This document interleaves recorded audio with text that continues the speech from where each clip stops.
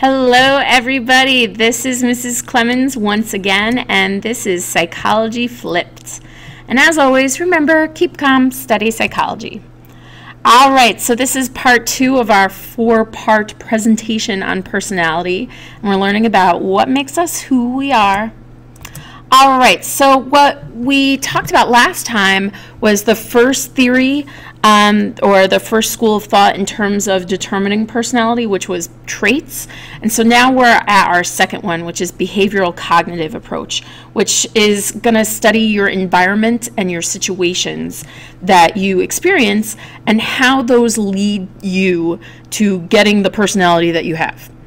All right, so the first one is the behaviorist, and this is the guy that's behind this is named Mr. B.F. Skinner, and he said that through operant conditioning, which we're going to be talking about in a couple units in the future, that determines our personality. Basically, when our behavior is reinforced. So I have a friend who hopefully is not going to watch this, but and she has a child, and so whenever the child whines, she gives her candy, or she lets her watch TV, or lets her do whatever she wants. We'll go and buy her a toy, whatever it is, just so that the kid will stop whining. That kid now has learned that whining will earn them whatever they want. And so what do you guys think? If you had to think about this, what kind of personality do you think that this child is going to have when they get older?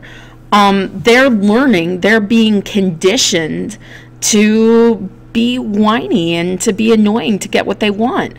And that's how they're probably going to be living their life.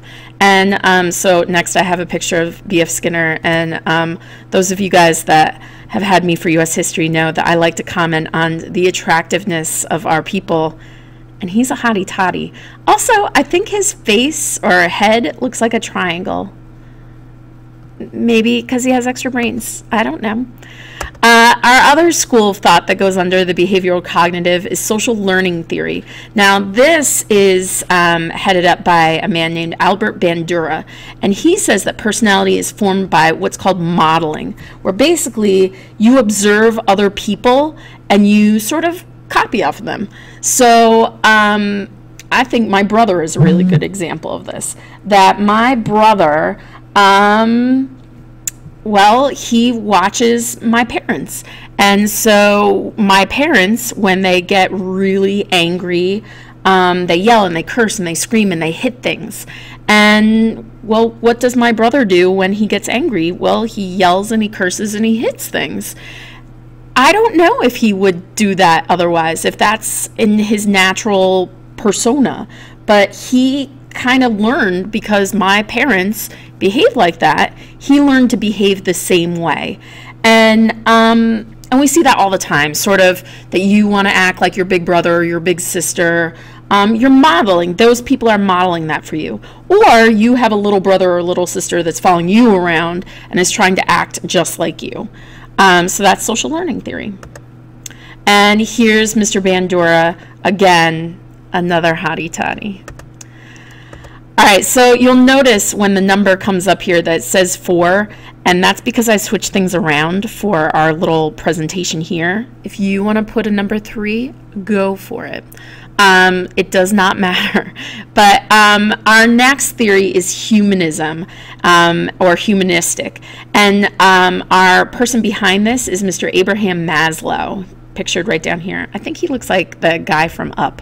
Is that wrong?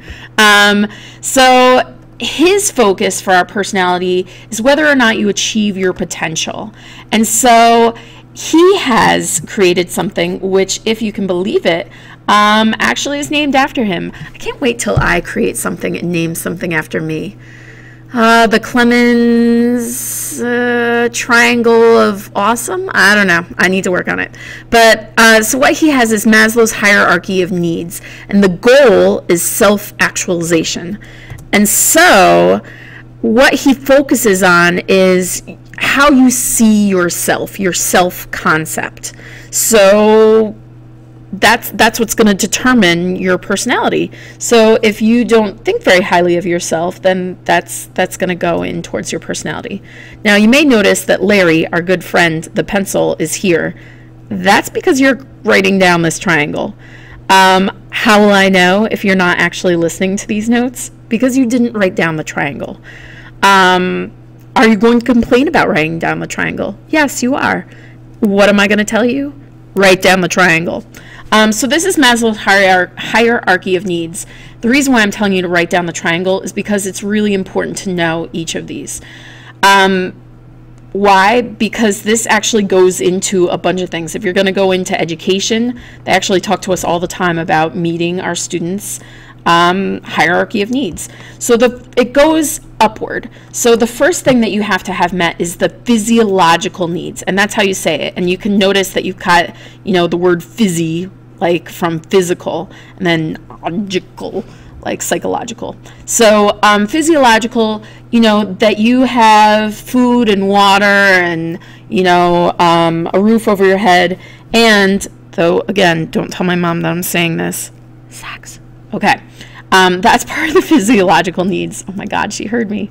Then the next, so once you've met this, so you're eating and you're clothed and, you've got sleep and whatever.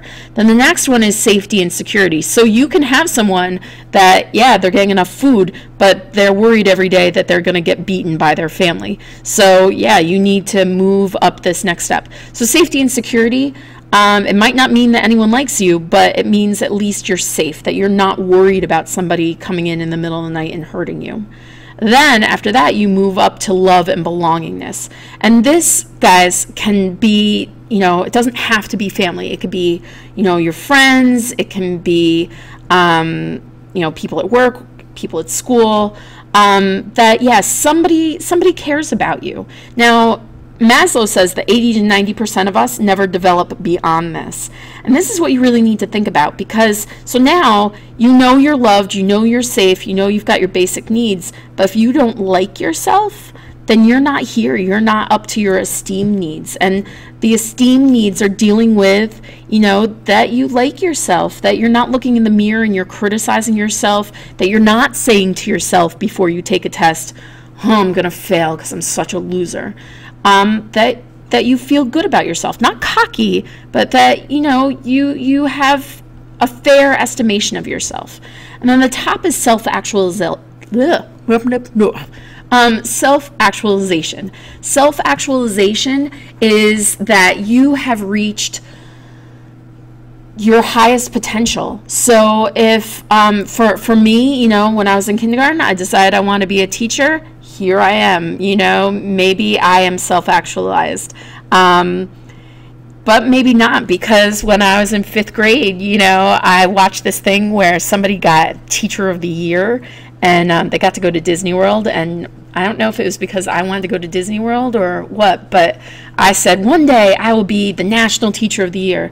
So maybe I'm not self-actualized. Maybe I could be doing something else. Maybe I should be doing something else. I don't know. And think about this. How many of you know someone that's actually like doing exactly what they're meant to be doing?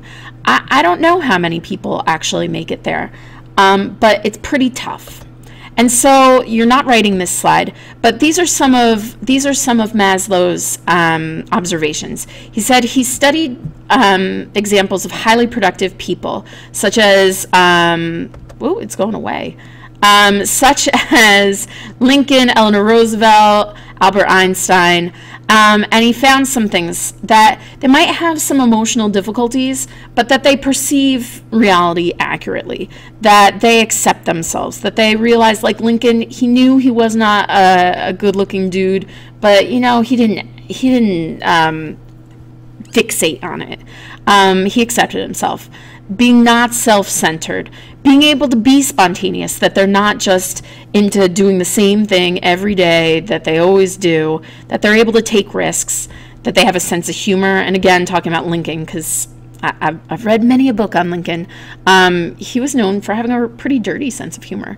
That you're okay being alone, that you can seek solitude and deal with things on, by yourself. We're not talking that you're on the internet or texting by yourself or watching a movie by yourself, that you can actually be with yourself and your own thoughts. Be independent, have friends, but not be all about like, oh, I have to have like 1 million Twitter followers or 1 million Facebook friends. And then also be curious and seek new things. All right, guys, next time we're going to be talking about Freud. It's going to be awesome. Stay tuned.